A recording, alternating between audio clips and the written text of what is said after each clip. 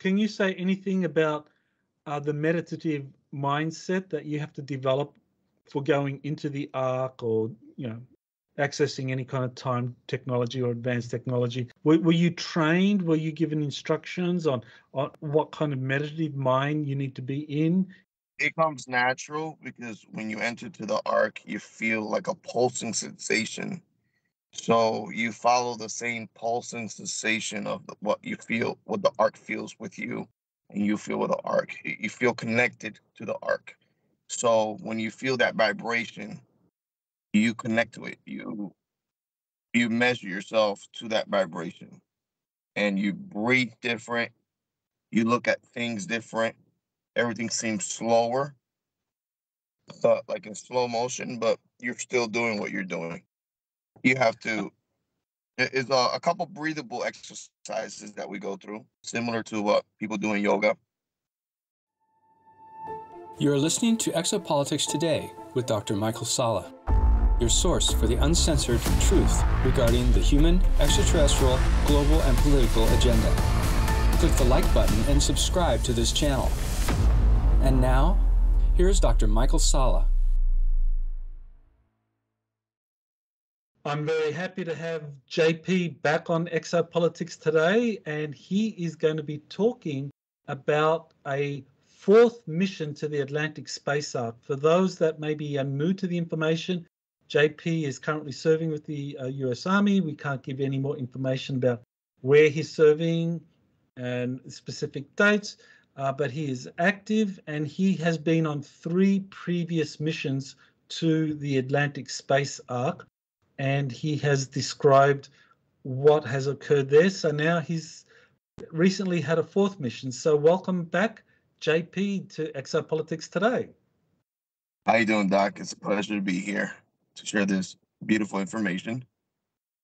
Yeah, this is really exciting. I know people want to know exactly what is going on with the space arks, and that you've now returned for a 4th time there. So tell us, what happened. Okay, we left from where we're at. There was a total of 6 of us, a mixture of military personnel, different ranks. We went to the Ark location, where the Ark location was, and we were all in civilian attire, and we had like different kind of like GPS systems. We had like a different type of watch that they gave us. This watch, I think, measured our heartbeat, measure the way we felt. I think it's like a motion or something that it feeds back information to the top part of the location that we were going down to. So yeah, we grabbed a helicopter. We landed on the donut-shaped ship in charge of this particular ark in the Atlantic, and we landed, civilian attires. There's a lot of military personnel walking up and down and working on top of this ship. It's really hot once you step on this ship, but it's normal. We got a brief of what we're going to be doing. The briefing said about going down to the ark, and we were gonna get a piece of the ark and bring that piece up, because they were going to do an investigation on the properties of the ark. So we got into the elevator and we were going down. When we were going down, the elevator stopped, and we were stuck there for like an hour and a half. We were calm. Everything was calm. We were well, we're going down. We know that we have to be in a state of mind, a meditative state of mind, because we're entering like a different, not a realm, but a different energy. So we're already trained to enter like a different state of mind when you enter these arcs. Maybe the same way an archaeologist, when they enter a place for the first time, like a pyramid or something, you have that state of mind that you're there to learn and you're there to get information. So the location of this type of rock, or this type of this type of thing that's connected to the ark was on the back part, the south side, left part of the ark. It takes you maybe 40 minutes by going through the chambers to go to that particular part. That particular part haven't been, people haven't gone there yet, so we didn't know what to expect. Can you say anything about the chambers that you walked through to get to that end of the ark? You said it was at one part of the ark, this location where you had to gather material. So you walked through chambers. What did you see in the chambers? You see different statues. You see different writings of past civilizations that has been through the arks. You see different type of doors. They open by different sound frequencies that we have. There's a guy that he specialized on sound frequency, but also some of us have a certain type of DNA that activates certain parts of the ark, and that is quite interesting. That when you go through these arks, they light up, and these doors they just move up or move to the side, and you keep going through these chambers. So if someone were to go on one of these arks, it would be like the interior of a submarine. You've got different compartments, and there's doorways between the different compartments, and either there's a sound machine or frequency machine that gets the doors to open, or someone has the right DNA and the door opens. So you have to do it that way. That's the only way to get through the different sections of the arks that are filled, as you said, with remnants of ancient peoples that were there for a period of time. Yeah. And while we're going through these arcs, you got to be in a meditative state of mind. You can't be overwhelmed of what you say. The reason we have the watches measuring our heart rate and measuring the feeling that we're feeling. So the arc feels you. It's a different type of time when you enter to these arcs. Time is not the same. Time is a construct of human beings. In some parts of the arcs, the writings, it says time does not exist. Time is everything is connected. Like Earth follows time by the rotation of the moon that goes around the Earth and all that. So time is different in different places. Like for example, in Mars, there's 687 days it takes Mars to go around our sun. So that makes it 56 days, makes it worth a month, like if it was Earth. So time is different everywhere you go. In space, astronauts follow a 24-hour time frame, NASA, the location of NASA, not the location of space. So when you're in space, also time is different in space. So time does not exist on these arcs. And I assume and I know that time does not exist also on these UFOs, UAPs that you see flying around. Time is not the same. That's why when we see these UFOs making these sharp turns and these fast mode that they go on, we can't explain why they do that, because time is different for them, and what we perceive what time is totally it's crazy when you wrap your head around it.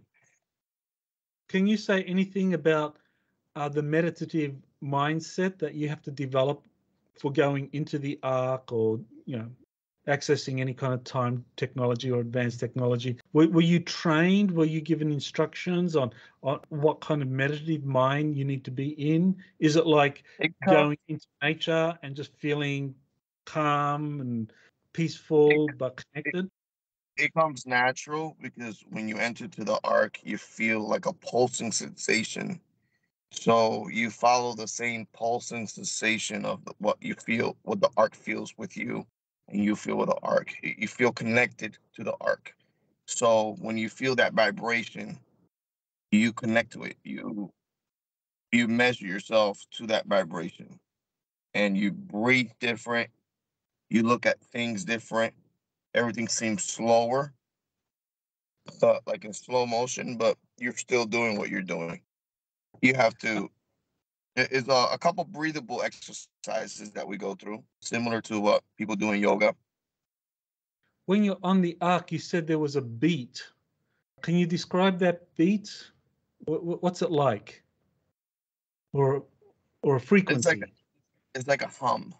It's like a booming hum, similar to like a what a heartbeat would sound like, but without the second part of the heartbeat. You know, boom boom. But it's just a boom boom. You hear everything. Everything is vibrating at the same time. Okay, so kind of like a heartbeat, but everything is humming as well. Yeah, everything feels alive. The walls, they feel alive. Everything Okay. feels like if it was a big organism. Okay, I just wanted to play something for you just to see if it's in any way similar to that. This is I just wanted to play something. We'll let it play for 10 seconds, and you just tell me what whether that's in any way similar. So, okay, starting from now.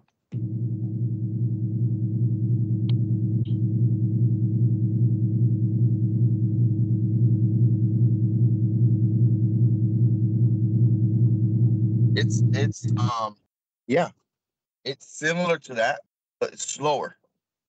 Okay. Well, that's interesting because what I just played was a binaural beat for gamma brainwaves at 70 hertz. I've got similar things for like 60 hertz and 50 hertz. So that's interesting. So it sounds like the ark Your producing this. pineal gland. It affects your pineal gland. Yeah, the concentration part of the pineal gland. Yeah, I think I talked about that in certain of my missions when the Aztec Mexicans, they were entering the ark. Everything was slowing down, and they felt that same vibration. That's why they started singing Akuria Mate, because they felt that same vibration and they felt a happiness that they knew that they were in a special place. So when you enter to these arcs, you feel like you're in a special place, overwhelming place that you feel happy, that you feel connected to. So it's really interesting. So we passed that chamber where that water stays still and stationary, and there is these beautiful fishes in there that were fluorescent. You could probably share a picture of that if you find it on this interview. We passed that chamber. It's the same fishes. We passed it, and we passed through that chamber, through another type of door, and we entered to this room, Doc. And when we entered to this room, there was a stand-up statue, and this statue looked Indian-like and Buddha-like. And they had a staff, holding a staff, this statue. It was barefooted. It had a robe. And this statue was silver in color and gold in color. And it had a third eye. And it had a third eye in the statue. And we looked at it, and the eyes were made of pearls. That when you look at it, it not hypnotizes you, but it sees through you. Like, I don't know, like it's a different sensation. So it's a statue with a third eye. We went around. One of the guys that was there with us, he was an ex-Marine. He went to this spot and he put his hand down on this particular device of the ark, and then a piece of rock mixed in with jewels came out. And he said, "This is the rock we need to bring up." And I told the guy, I said, "Oh, wait, if this is part of the ark, why we're bringing it up there?" And he says, "To activate other things around the world." And I told him, "I don't want to be part of this because whatever is in the ark, we need to leave in the ark. We can't just take the ark apart and start activating different things." He told me, in order to activate certain parts and certain temples around the world, we need to bring this jewel with us. And I'm like, man, I just wish we couldn't like touch these things and just leave it where it is because it's part of the ark. He says, it doesn't matter where this jewel is, it's always going to be part of the ark. The ark feels it. So it's like an extension of the ark. So he was explaining that this type of rock jewel that we're taking, it still felt the ark because it was connected with the ark. So it's an extension to activate different things in different arks. So this ark in the Pacific is really important because it activates other things around the world with a certain device. So that reminded me of what the Ant King gave us. That seed that can activate different things and help you with health, longevity. So we took it, we put it on this metal capsule. I felt like a sense of crying when you handle these, like happiness and crying. You feel like a vibration, like sadness of what the world was feeling. So when you touch this thing, you feel like crying. Even talking about it now, you feel like crying. And it is all the negative that is happening around the earth. I think it captures everything. And I don't think it uses it as energy, but it tries to capture any negative thing that tries to enter to the ark, or it's around the ark. So we grabbed it. Everybody started getting sad and crying. And we were holding this jewel. And a lot of people in history try to get this particular rock, this particular jewel. A lot of people in history try to get this particular jewel. And that's what the military around the world is trying to protect, this type of jewel. So I think the higher ups, they decided to bring it up because a lot of people from different nations, not just states, are trying to go down and try to get this type of jewel out of the ark. Do you know what it's made of? What kind of crystal? Was it transparent? Was it cloudy? Was it metallic looking? It was purple, black, and strings of white. But the strings of white was fluorescent and light up. It's beautiful. When you look at it, you're like, whoa. So it's like black jewel that you can see through, like a purplish jewel that you can see through it. And then you got white lines that are fluorescent that makes the jewel glow and look beautiful. So it looks like a big, not egg, but like a diamond, but backwards and forward. And it has the lines of lights that you can see it, and it makes you feel sad and it makes you feel like happy at the same time, but it makes you feel what the earth is feeling, like the sadness. So a couple of us couldn't control ourselves, and we just started bawling and crying like babies, handling this jewel. And so you think it's connected to the Earth's frequency, like Gaia, some people talk about Gaia as a spirit. So this crystal is somehow resonating with the spirit of Gaia, and you can feel the planet's emotions. And of course, yeah. All right. Wow, So that's amazing. We took it and we started traveling back. And when we brought this jewel through the chamber where the fishes were, the fishes stood still and started following the jewel.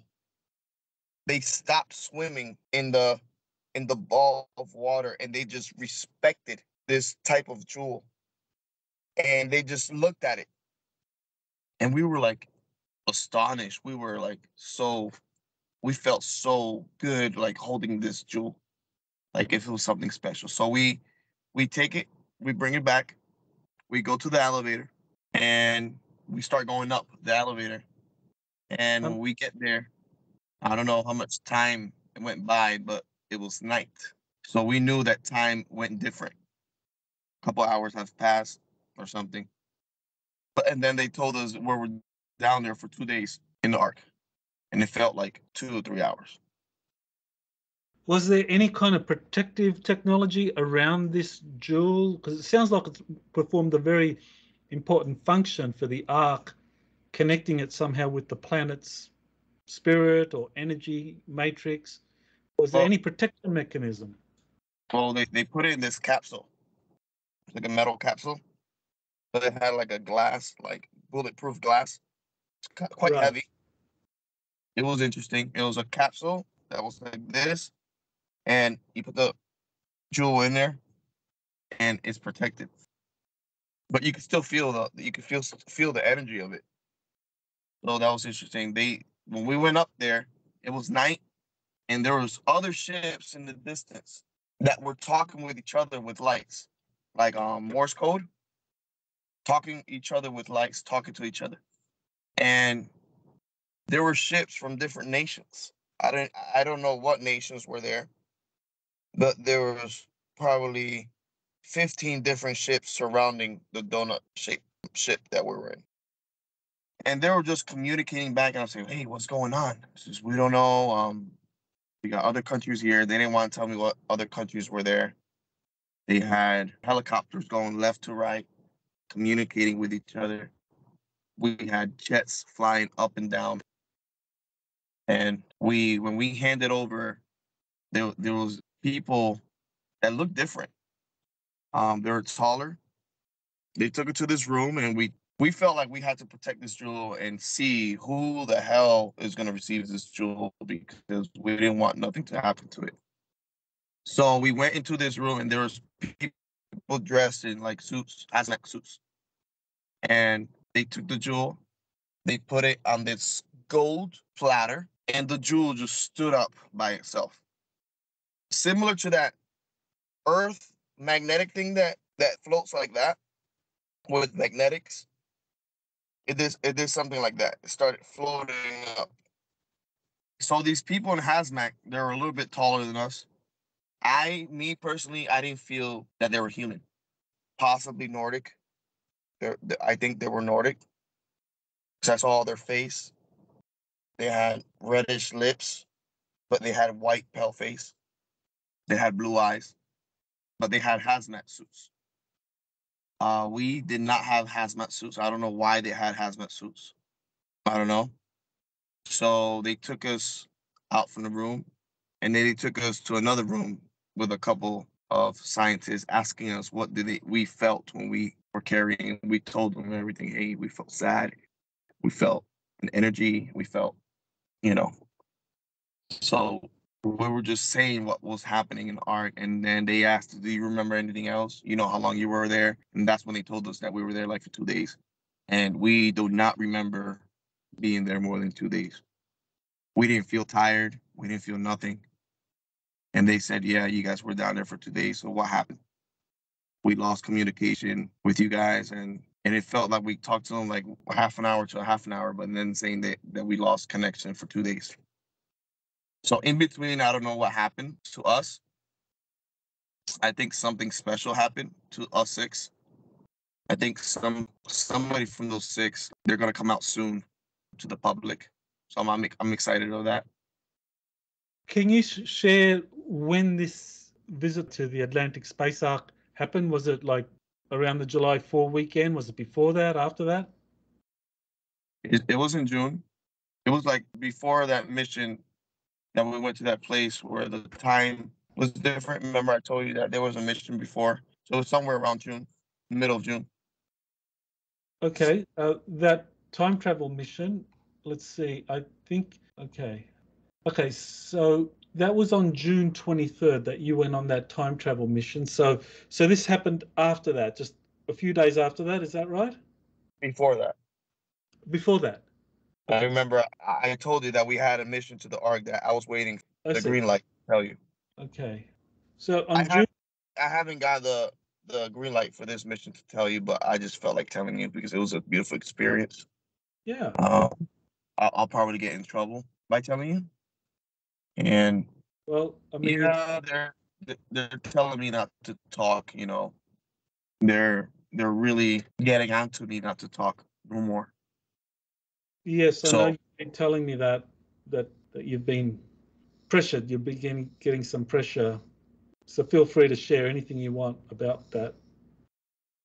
Yeah, it's just, you know, when things starts getting close, when the truth start getting revealed to everybody, you know, they want to stop it. So I remember you telling me about the time travel mission that you got a bit of blowback for that, releasing that information. Yeah, yeah. They didn't want that to come out, but I got the green light to say certain stuff about it, so I did. You know, and the studies are out there, man. All this stuff is true. Just people got to do more research about it. Just study the life of Tesla. Uh, what is atomic bomb, and people will get close to what is time travel or a construct of where you at in a certain time or in a certain location. Yeah, it's tough, Doc. Talking about all this and being followed and getting threatened, with your life. So I just want to kind of recapitulate here that over the years in working with you, I've found that there was always a faction that was opposed to you revealing anything, that was opposed to you releasing photos or videos or talking too much about this. And that's been a constant. But after you joined the military, it seemed to kind of stop for a while. But now it's picking up because you're talking again, revealing missions, and this faction that wants you to kind of like go quiet, they, I guess, concerned over the pace that information is now coming out. Yeah, and also to people to understand, we've been talking about this for a long time, for a couple of years already, and now all these whistleblowers are coming out. I'm really happy that's happening, but that's just triggering. That is triggering the bad fashion people. To, oh wow, oh look at the news, oh wow, all this is happening, and now yeah, with the book out and a lot of people knowing about what's happening, I've been threatened a lot. So, but I have people protecting me. I believe that. I believe a lot of people is protecting me, protecting you, protecting every other person that it's giving information, because good will prevail and evil will be no more. So we have to understand that, and we have to share love, and we have to share who we are, and if people do go away, just keep sharing love, keep sharing positivity. All this is going to come out regardless if they want it or not. It's the right thing to do. I know some things can't come out, and I know a lot of people are probably going to give me shit about this or crap, but there's some things that can't come out yet because it could be harmful to everybody, depending who uses what technology uses what. So I understand some parts of that, but there's things that people just need to know. What you see is not what is really there.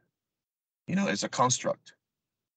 And when people realize that, and a lot of people are opening their eyes now, Doc, and a lot of people are knowing what's really happening, Well, I want to thank you for your courage in continuing to put out this information, and that's even despite the kind of pressures that you've been facing, and we don't want to go too much into those details, but you are facing consequences for your actions. And so yeah, I want to thank you for making the sacrifice, because it's a big thing. I mean, you've got a career, you've got a family, and to keep talking about these things, it does put pressure and there's risk involved. So yeah, I want to thank you on behalf of everyone that's listening to this.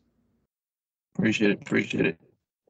I know sometimes we go back and forth about what we talk about, but sometimes we have to let things out, So when they were briefing us about what we felt with the Jewel, a type of helicopter that I haven't seen before, came and landed, and it had the propellers on top, and then the propeller twisted up and went back, and it could just jet out. So I haven't seen that vehicle before. I don't know who does it or who makes it, but I think the Jewel went onto there and left, and I felt the sadness leave. So I think they're gonna investigate what this Jewel holds, or they're gonna take it to a different place to activate something else. So it's probably a type of key. We were talking about it with the guys heading back home. Hey, I think that's a type of key to activate probably other arks. They're going to probably put it on other arks and activate it more. I think that jewel is really important. And I think they're going to protect it the most they can. Doc, I felt peace with the people we gave it to, a sense of happiness.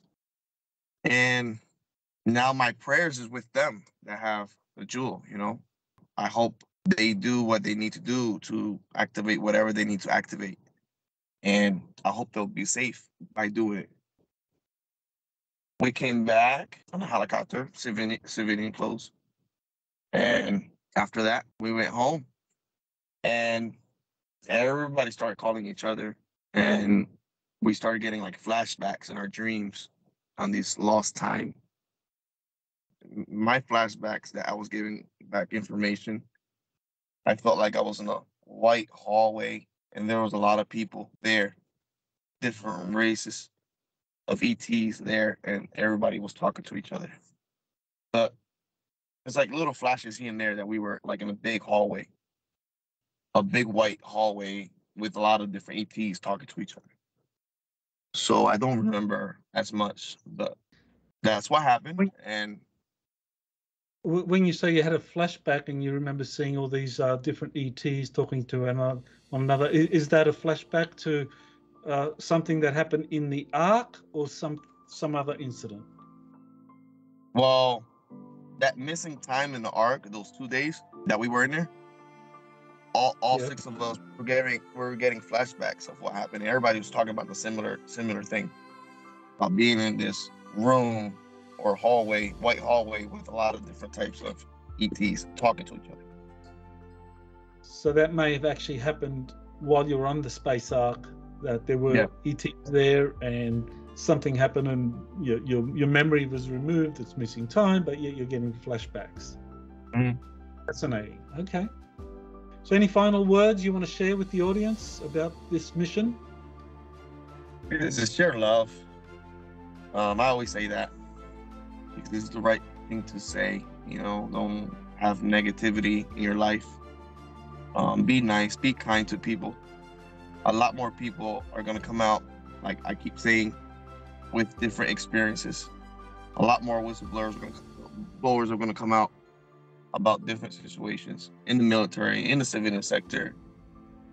Now, politically outspoken figures are going to be coming out saying that, hey, this is true, this is happening, and we just have to be ready and share love and accept it and open our hands for this type of disclosure, because they're coming back and we just have to be ready. They're coming back. Well, thank you, JP. No problem, Doc. You have been listening to Exopolitics Today with Dr. Michael Sala. Please remember to like, share, and subscribe to this channel. Join or start a conversation in the comments. Take the time to explore the vast library of best-selling books, webinars, and podcasts by Dr. Sala. Visit exopoliticstoday.com.